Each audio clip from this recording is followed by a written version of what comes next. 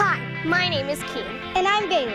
We're here to introduce you to sea turtles. All sea turtles are protected. And Florida is one of the best places for nesting loggerheads.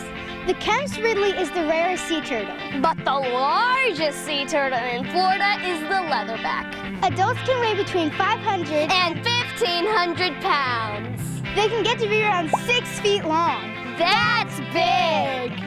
Sea turtles lay eggs on the beach at night after digging holes in the sand. Turtle eggs look kind of like this. A ping pong ball?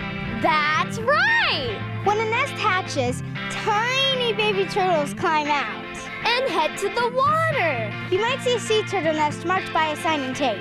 But on a lot of beaches, nests aren't marked at all. So be careful!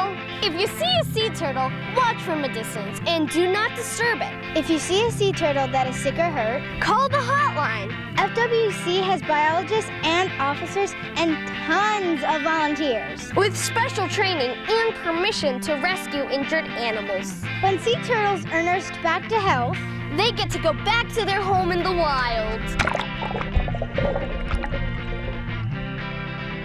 I care about sea turtles. I care about sea turtles. We care about sea turtles. Florida kids